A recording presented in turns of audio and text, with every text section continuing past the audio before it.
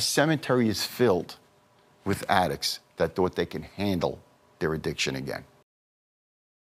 Hi, I'm Jenny McCarthy. What brings me here on this video today is to introduce an amazing therapist, friend, self-help guru, best-selling author, Tom Gagliano. I'm joined by Thomas Gagliano. I am joined by Tom Gagliano. I got so much positive feedback about the segment that I decided to invite back Thomas Gagliano.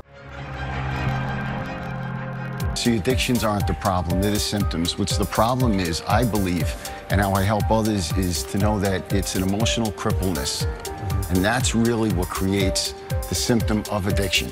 You know, when you talk about Prince, you're talking about a kid that at 7 years old had divorced parents. And a 7-year-old doesn't say, oh, gee, my parents have problems. A 7-year-old says, what's the matter with me? I must be defective. I must be unlovable.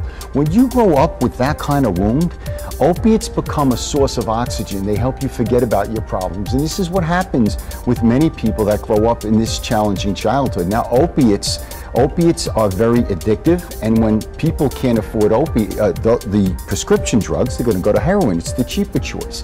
When they start to get sober, they realize it's not oxygen. But while they're going through this phase, the key for me is they need to connect with people again. They need to start to trust people as their coping mechanism, not the addiction. What an addict has to understand as he's going through therapy, because they become fragmented, they're not congruent. They become split into two people. When you have parents in addiction, the child says, what's the matter with me? I'm not good enough. My son in the 8th grade came to me and said, hey Dad, some of my friends smoke weed.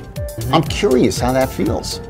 So what did I do? I didn't jump in and say, stay in your room till you're 26, then come out. That's what I wanted to do. Not a bad idea, though. No, not bad. That was my first thought. Instead, I said to him, what do you know about weed? What do you know about drugs? Let's go on the computer, let's find out, and understand that if you choose to break the law, you choose to go to jail.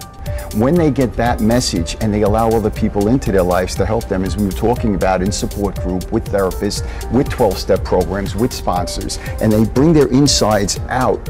And what eventually happened is he came back to me weeks later and said, you know, Dad, I don't hang out with those kids anymore.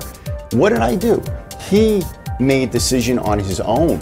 But if I don't create that safe place where he can talk to me about his struggles, maybe he goes somewhere else to talk about his struggles.